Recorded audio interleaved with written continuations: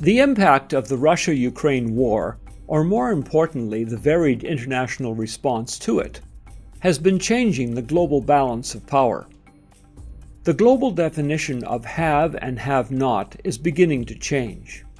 A have country would be one that has a highly educated society and workforce, has upscale industries and a sophisticated financial system, and incorporates the use of advanced technology.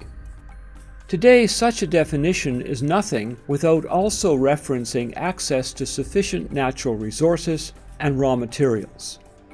The Russia-Ukraine war could have resulted in a peaceful settlement within months of its commencement. Peace negotiations were already underway and had the potential for success, but eventually the priority shifted.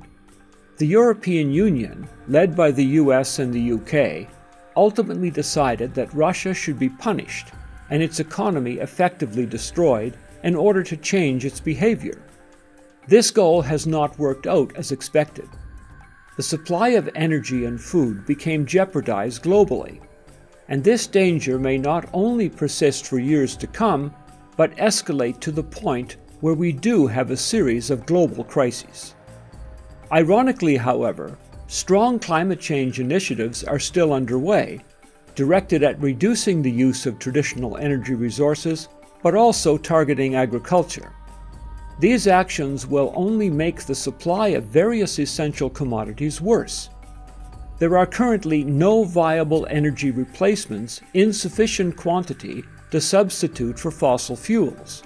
Yet the mentality is predominantly, let's get rid of the fossil fuels first, and we will figure out the rest later, as though some unforeseen technical advances will solve the problem in a matter of months.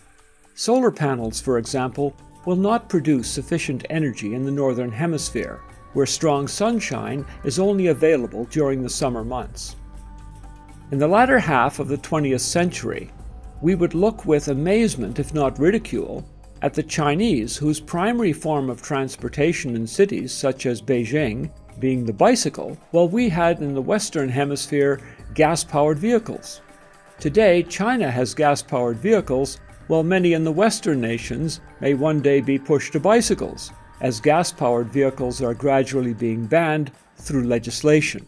We will no longer have access to traditional energy sources, and electric vehicles will become unreliable as our electric grid is overwhelmed and produces blackouts. Our food supplies will also be limited as farmers will no longer have access to diesel to run farm equipment, if not already put out of business due to legislation attacking various forms of gas emissions.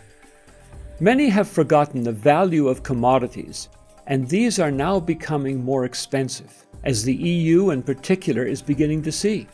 Food and sources of energy are important. No country has an endless supply of money to continue buying from others when not produced at home. Countries that supply commodities under today's environment will prosper tremendously. These commodity-producing nations will be able to exercise greater political power on the world stage and more substantially direct the course of events. Check out our video, The Western World's Disconnect from Reality. You'll find the link in the description below. If you like this sort of video, then please comment, like, and subscribe. And for more content like this, please visit our website at tomorrowsworldviewpoint.org.